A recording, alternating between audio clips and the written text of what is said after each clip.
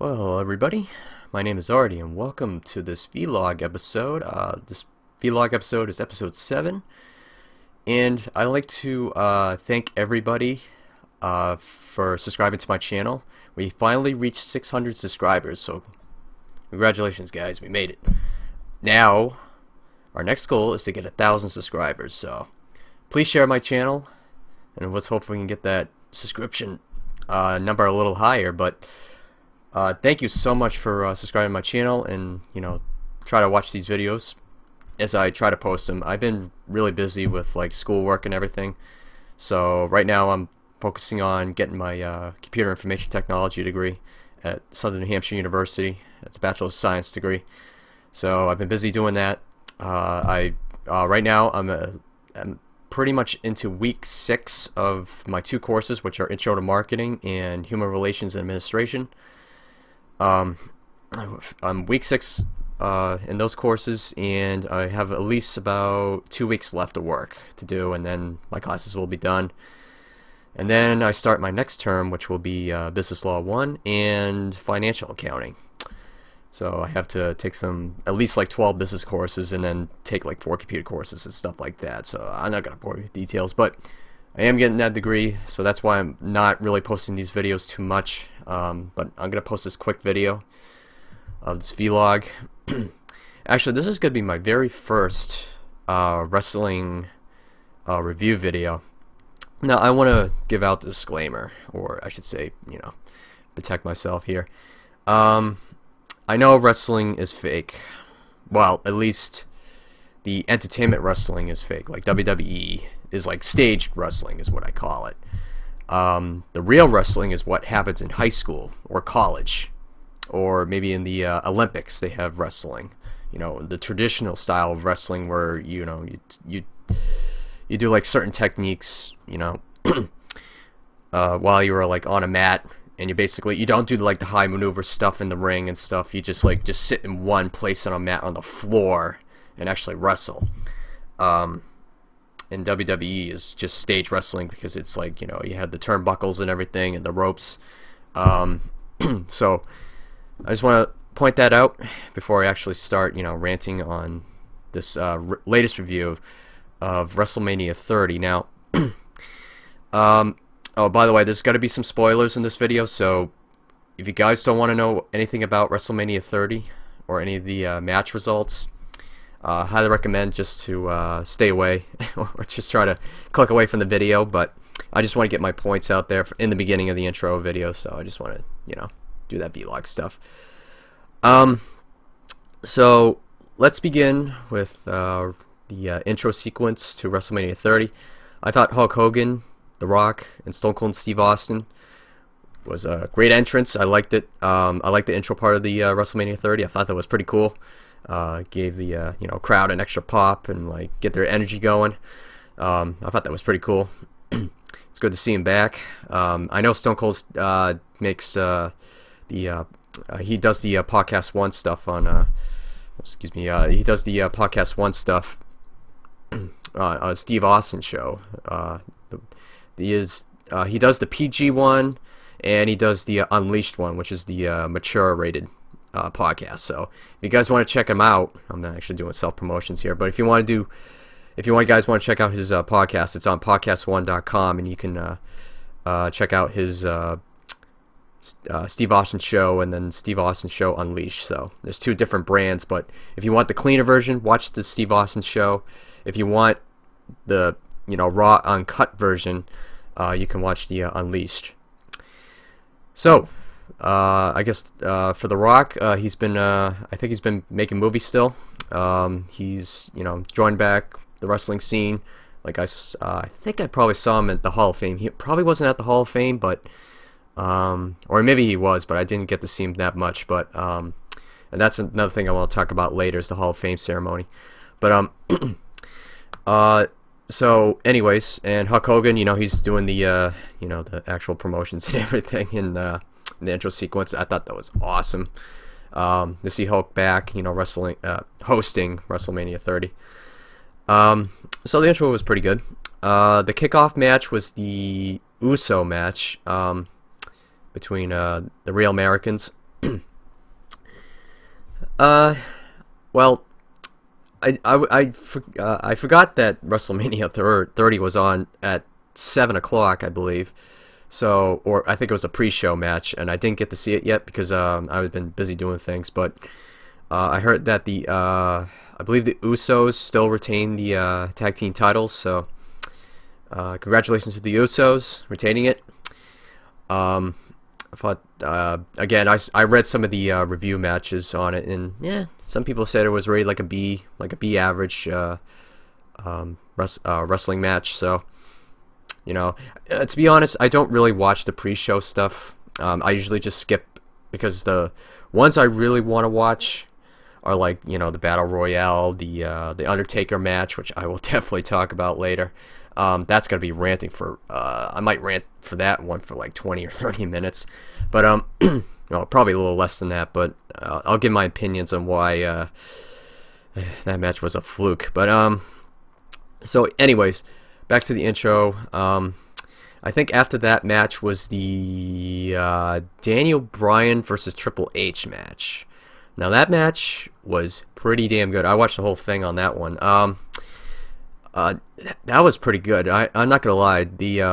I thought Daniel Bryan really sold his moves, and Triple H he did everything he could to bring the best out of Daniel Bryan during that match, and he did an amazing job. And of course the Authority damaging Daniel Bryan at the end with the shoulder injury and but that chair shot. But oh yeah, during Triple H's entrance, again, I thought that was still the same. I thought there was another like they did the same thing, the same entrance at some WrestleMania, but I forgot what it was. But he did the same thing with the bow down to the Kings by Motorhead. So again, I thought that entrance was pretty good. I thought the whole match was pretty good in general. So and Daniel Bryan actually defeats Triple H, and we'll continue to the triple threat match. Now after that match was, I believe, was the Battle Royale match, maybe?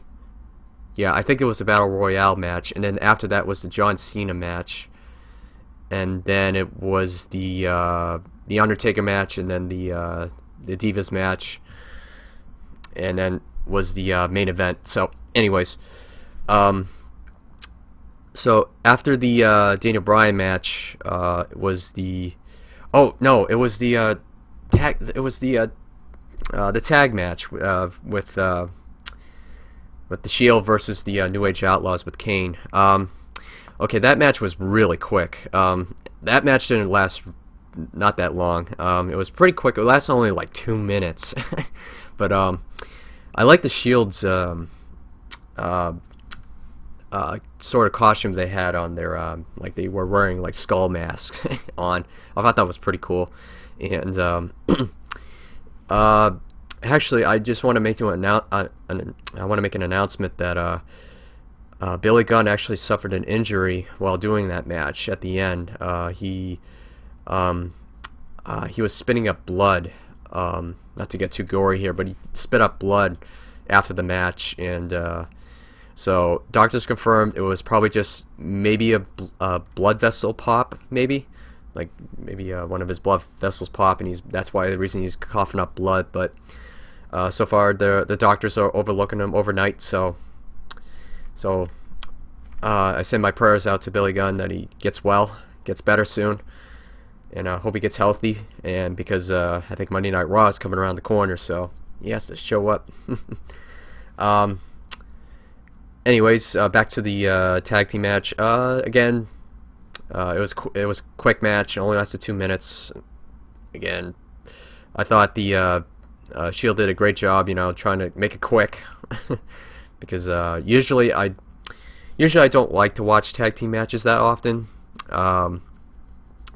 Just like in WrestleMania in general.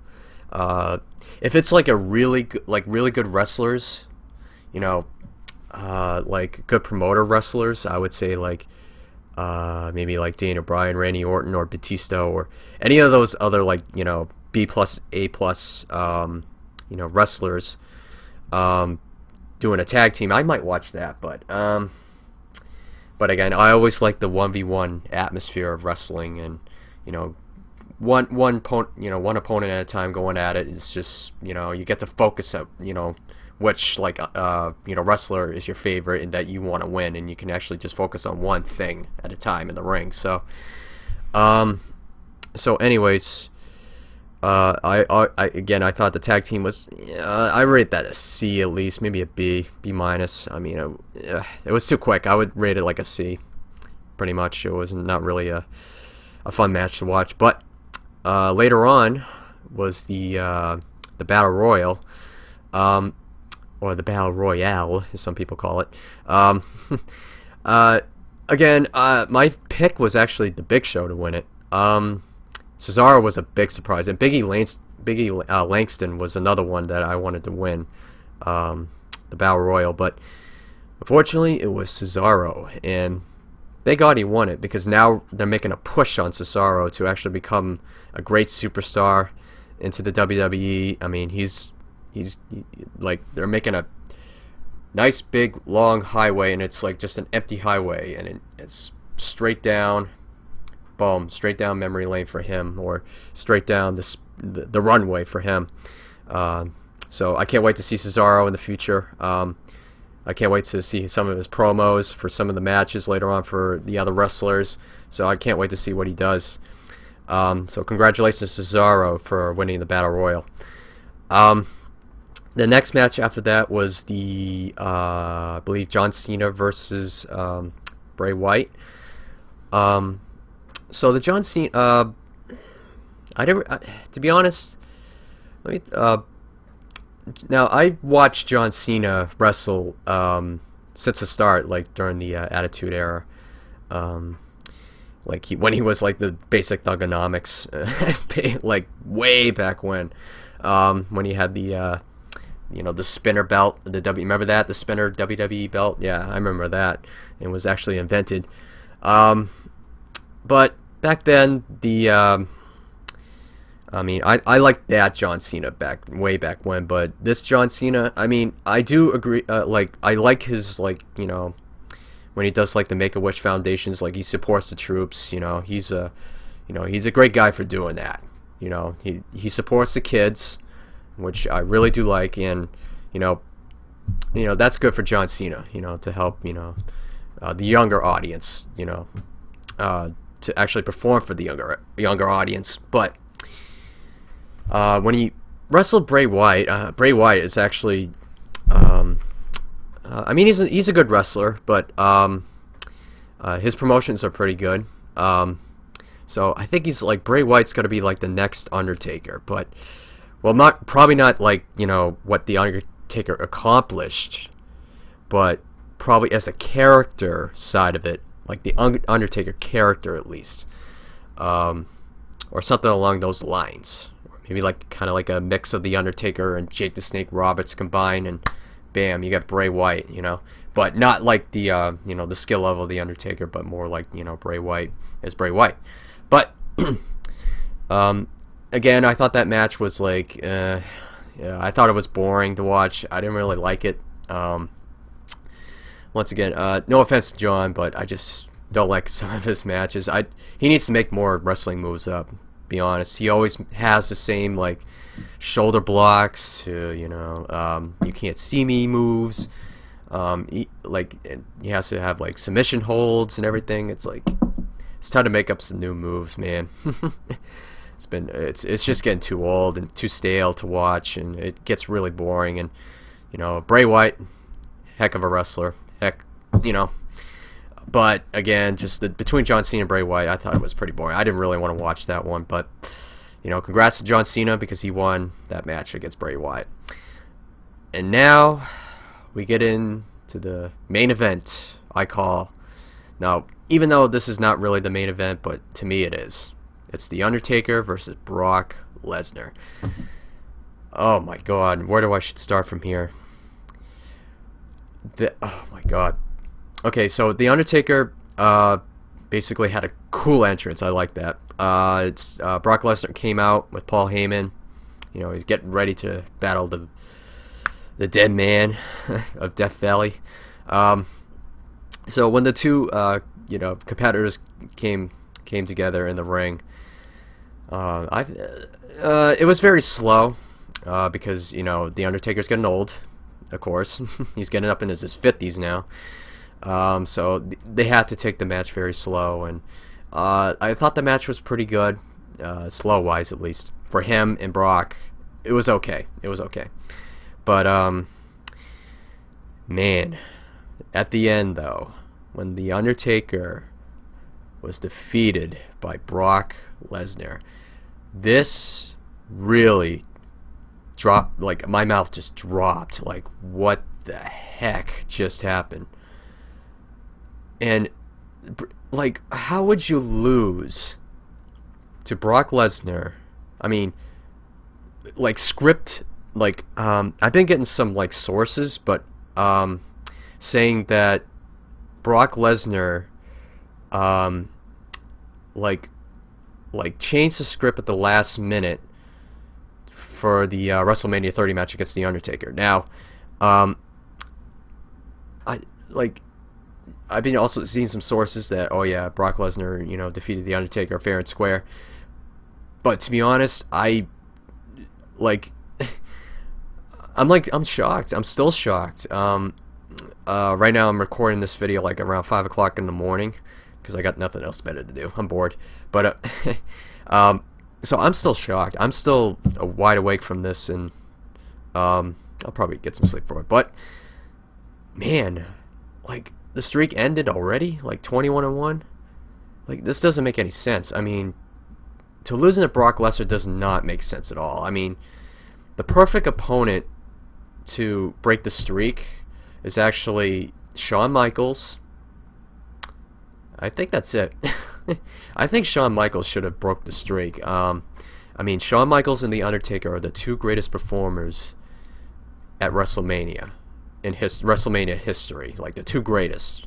So it would have been more appropriate if Shawn Michaels actually beat the streak, defeated the Undertaker streak, and then the two wrestlers, the legendary wrestlers will just hug like bros, like what they did in our when the Undertaker went 20-0 when he did Hell in a Cell match against Triple H, and Shawn Michaels was a special guest referee. Shawn Michaels would have hugged Undertaker, and then they both walk out with chin held high and heads held high, get their fists in the air, and doing applause and thank you for the WWE Universe, and boom, it's over. Both Shawn Michaels and The Undertaker just walking off into the sunset. That would have been a perfect ending for to lose the streak. That would have been a very perfect ending. But Brock Lesnar defeats Brock Lesnar defeats Undertaker. That does not make any sense whatsoever. I'm still shocked. I'm very pissed off. I'm lost for words, man. I can't wrap my mind around Brock Lesnar defeating The Undertaker. Like, Brock Lesnar he's a part-time promoter, and The Undertaker, he's a part-time promoter too. I mean, he's got a Legends contract, is what we call it. But I don't know. I just disagree with this. If they actually changed the contract at the last minute, and this is for real, that The Undertaker should have lost to Brock Lesnar, then I would congratulate Brock Lesnar for defeating The Undertaker at WrestleMania.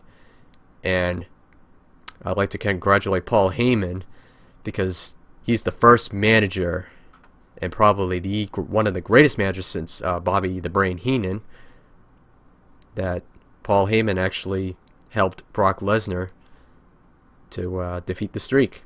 So, but if it is false that Brock Lesnar actually changed his mind during the ring, during the match, or maybe like The Undertaker just told Brock Lesnar, hey, let's end it here. I'm done. I want to retire by next year in the next Hall of Fame. I'll do one more match and that's it. So I think The Undertaker will have one more match, because Sting is actually coming back to the WWE. Well, rumors are going around that are, this latest video that his magic number or his favorite number is 31, which is WrestleMania 31. That's coming up. That Sting will probably want to wrestle The Undertaker at WrestleMania 31 next year. So I believe Undertaker will have one more match, but he will be definitely inducted into the Hall of Fame by next year, or maybe possibly the year after that. But we shall see. We shall see. But I want to wrap up with the Undertaker and Brock Lesnar thing. Undertaker should have went 22-0, or I've been getting some sources that Vince McMahon actually wrote the script that Undertaker should have won that match besides Brock Lesnar, and that Vince McMahon is going to fire Brock Lesnar. But I don't think that's ever going to happen. I think that's a lie. But like I said, I got to make sure I double check my sources. But if that is true, I'd like to be corrected. So write down the sources in the comments below. I would like to hear about it. Anything else? Oh yes. So I want to just wrap up with that thought. So if the Undertaker did lose, congrats to Brock. But if Brock actually, kind of breached his little contract kind of, scheme, or actually screw job the Undertaker, because at the end of the match you saw Brock Lesnar make a wink at the end, so that's a signal for something. I don't know what that is, but we'll just see. We'll figure it out. But so anyways, let's move on. Let's do the next wrestling match, which is the Divas Championship match. Once again, it's boring. I don't watch those type of matches. There's like basically no talent at all for the women's. Well, I mean, there's some talent. You got the Hart family, the Snuka family, and then you got A.G. Lee. But again, it's just there's no talent. It's boring, and I barely watch it anyways. But hey, it's a Divas Championship match, As a man myself, you like to watch the ladies. But anyways, but again, I thought it was boring. I didn't really care for it, so just want to get it over with and move on to the next match, which I believe was the main event, the last match of the WrestleMania. That was Daniel Bryan versus Batista versus Randy Orton. Again, that match was amazing. Like, I thought, Randy Orton, Batista, and Daniel Bryan did a very good job doing this match. I like the part where Batista actually did the Batista bomb, and then Randy Orton, did the RKO to Daniel Bryan on the table, Spanish announce table. But but wow, Daniel Bryan really put resilience, in that match. He never gave up, even between Batista and Randy Orton. I mean, he was one tough son of a gun. So, but the result is Daniel Bryan. Oh yeah, I forgot the results for some of the other matches. I forgot to tell about. Actually, the Shield won the New Age Outlaws match. Battle Royal was Cesaro, of course. Brock Lesnar won against Undertaker. And the other one was the Divas champion was, of course, A.G. Lee. So she still retains the championship belt to this day.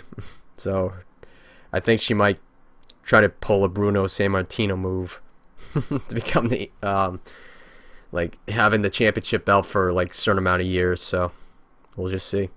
But so back to the main event. Again, everybody performed pretty well. I'm not gonna lie, it was a really good match. And that near towards the end of the match, Triple H and Stephanie McMahon came out and wanted really to cripple Daniel Bryan again. But unfortunately, Daniel Bryan got the upper hand and took out Triple H and Stephanie McMahon to outside the ring. And basically, Daniel Bryan got the uphold of the match and pretty much did a lot of submission moves, did a lot of high knees and everything to take down their opponents of Batista and Randy Orton. So I think Daniel Bryan had a submission hold for the final match and basically tapped out Batista. So Daniel Bryan is now, or was it who tapped out? Yeah, it was either, yeah, it was Daniel. It was Batista.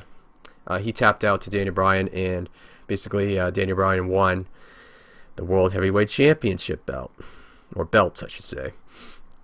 So, if I give a grade to WrestleMania 30, I would give it maybe a B minus. The only reason why, I mean, they had some really good matches. I'm not gonna lie, the matches were pretty good. There was only 2 matches I really didn't like. It was the that I watched, at least, the Divas Championship match, and the tag team match with Shield and New Age Outlaws. So, and Kane. So those are the only 2 matches I really didn't like during that pay-per-view. Maybe the early tag team match if I did watch the pre-show, so that would have been 3, but for me it's only 2, since I only watched 2 bad ones, but all the rest of the ones were pretty good. So that is my basic review on WrestleMania 30. Again, if you watch this video, I just told you the spoilers. So if I did spoil it for all of you, I apologize, but I just want to get my rant out there, or my opinion video on who should have been like the winners and should have been the losers. But this is basically my first video on wrestling. And actually, I'm going to tell the story, a short story that how I started getting into wrestling. I should have done this in the beginning of the video, but I just want to do it like in the end here. I started watching wrestling, or entertainment wrestling, for like around when Hulk Hogan and Macho Man Randy Savage were tag team partners. So that's how long I've been watching wrestling. I grew up watching the Attitude Era along with ECW. I watched probably my favorite wrestlers back then was, of course, The Undertaker, but the other ones were Eddie Guerrero. You know, rest in peace, my friend. He was a great wrestler. I mean, as soon as he passed away, like, wow. Like, yeah, we lost a legend here. And he was such a great wrestler. I miss Eddie. He was such a great wrestler. So, God bless you, buddy. Another one is, I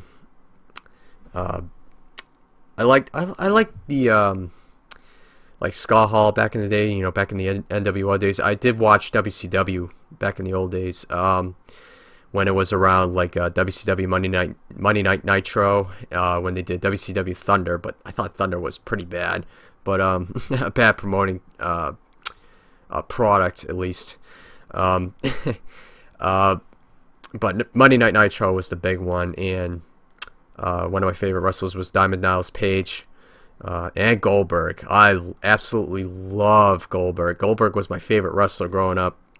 Watching him in WCW, I mean, that guy was a beast. He was a previously football player, but when he got to the WWE, like back in 2003, I believe, man, I remember that SummerSlam event where it was in a Elimination Chamber match, and he actually speared Chris Jericho right through the pod. I was like, wow, that guy's got a lot of power. And he'd done a lot of jackknife power bombs and everything, or I should say jackknives. But anyways, so nothing me about ranting about my favorite wrestlers back in the day, but as I was growing up. But so yeah, that's how I got into wrestling. I actually first watched it. My favorite wrestler starting out was Hulk Hogan, I should say, sorry. And then it was Macho Man Randy Savage. Ooh, yeah. That guy was my all-time favorite. I just love his catchphrases. They're always good, you know.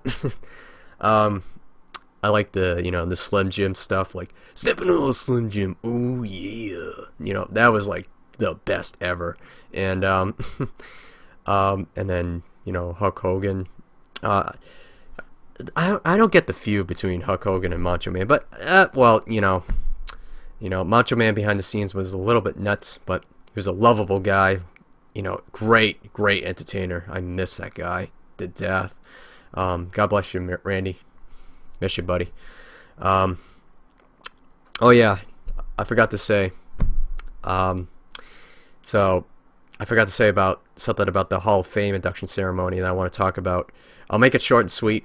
Pretty much, I liked Jake the Snake Roberts' speech. I thought that was the best speech of the night, and Ultimate Warriors. But Razor Ramon's speech was kind of short, but you know, hey, Scott Hall's in the Hall of Fame. Awesome. Hey, yo. And basically, Jake the Snake Roberts, oh man, that speech was unbelievable. That speech made me cry. If you ever get the chance to watch the Hall of Fame ceremony, go watch Jake the Snake Roberts' speech. It's unbelievable. It's probably the best speech I ever listened to ever. It had so much emotion into it. It just like boom, like somebody just punched me right in the stomach. You know, it's like wow. I mean, I was literally crying, and I remember one moment when he took his grandson and put him on stage. And he said, by WrestleMania 30, I want to see this guy, like WrestleMania 50, I want to see my grandson as the future superstar. I was like, wow, that was like unreal.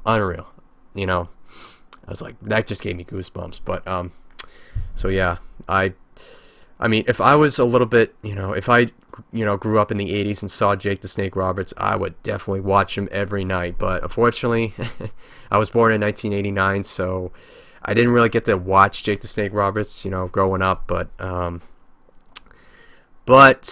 now since I'm watching like some of the reruns, man, he was a great wrestler. And I always would do the DDT move on the trampoline with my brothers. And I always wanted to figure out who invented the DDT move, and now I know. It's Jake the Snake Roberts. God bless you, man. Congratulations on getting inducted to the Hall of Fame. Scott Hall, thank you for, you know, good for you, fighting your demons, and now you're finally in the Hall of Fame. Awesome. And also, Lita's in the Hall of Fame. And by the way, everybody had a huge crush on Lita, and I'm one of those guys. But Lita was awesome. I mean, she can really perform. She was a really great wrestler. So, props to your future endeavors, Lita. Thank you for wrestling in the Attitude Era.